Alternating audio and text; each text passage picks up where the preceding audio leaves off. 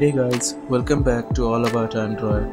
Today I have brought best apps of the month of September that's really going to improve your Android experience. So without wasting any time, let's get started.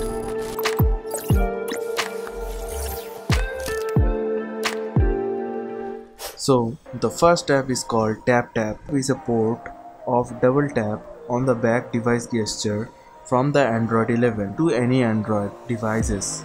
It allows you to use the gesture to launch app, control the device including taking screenshot and toggle flashlight, open your assistants and more. You can customize the action you wanna perform with this application as well. It's not available in the Play Store right now, but you can download it from the XDA forum.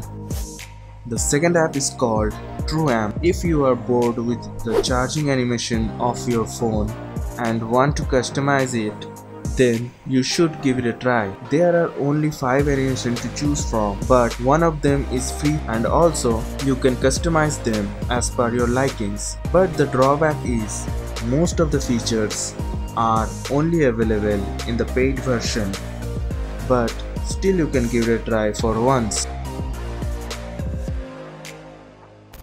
Next application is Unlock Clock. As the name suggests, it shows the number of times you have unlocked the phone in the wallpaper, which looks really beautiful in my opinion. It helps you to know how addicted you are to your phone and also represents that in an elegant way. Also, you can customize it as per your liking to make it look more unique as per your choice. The next app is a KWGT theme named Saturn KWGT. There are total 80 presets available right now in it. It's rare to find so many beautiful presets in a single KWGT theme that is free as well. The presets are well made and goes with any kind of screen that you can see here. You can also customize the color of these presets and make them go with your setup. So I would definitely recommend you to give it a try.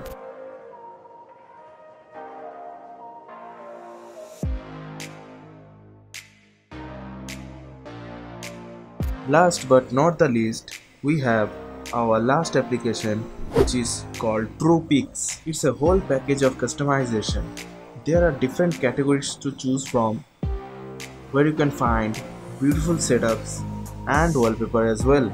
You can get the idea about new home screens and also get the backup files required for the setup and all the things required to replicate that home screen. It's definitely recommended to you if you like to customize your phone quite often like me.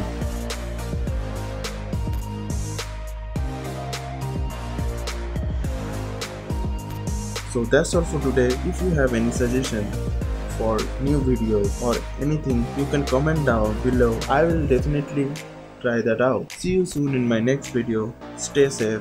Peace out.